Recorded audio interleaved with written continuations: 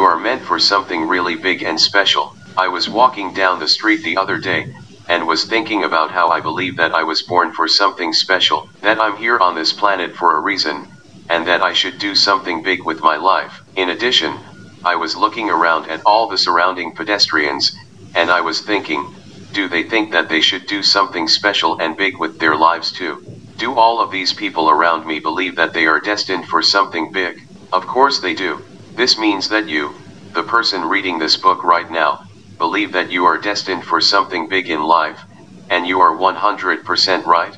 However, if you do not believe that you are predestined for something big, and that you have something specific and special to contribute unto the planet before you die, it is because society crushed this dream you once had. Ask any 5-year-old or 6-year-old if they have a big career goal/dream.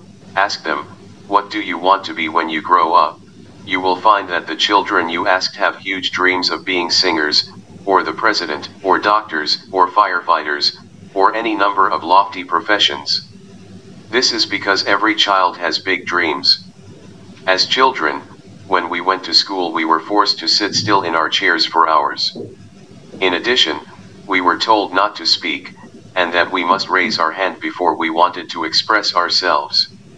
Unfortunately, just these two things mentioned above will start to shrink away at a child's creativity. It's a very difficult educational process that a young person has to go through, and then the pressures of school start to hit. The pressures of school meaning kids make fun of each other, and pick on each other, all the time. Children, young adolescents, and teenagers can be cruel. Compound this for all 12 years of public education, and see what you get.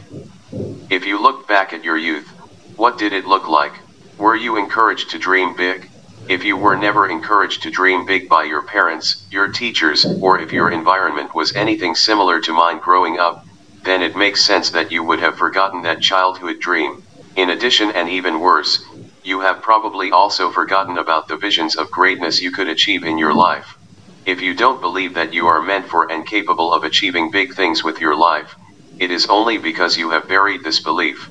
However, both you and I know that during the late night conversations that you have with yourself, when no one is around, we both know there is a little voice inside you.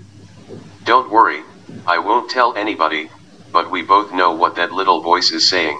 The little voice inside of you is screaming and dreaming.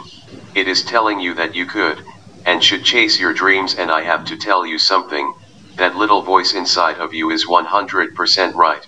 I believe that you should do something big and massive with your life. I think that you were born for a purpose. Why did you come into this world, and what were the odds it would happen? You began your existence in a race against millions of other sperm cells, and you won.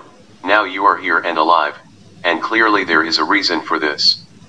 You need to take the time to find out what exactly that reason is. Look inward to discover your unique gifts, and follow your personal positive passions. Doing both of these things mentioned above, lead you to discover your purpose in life.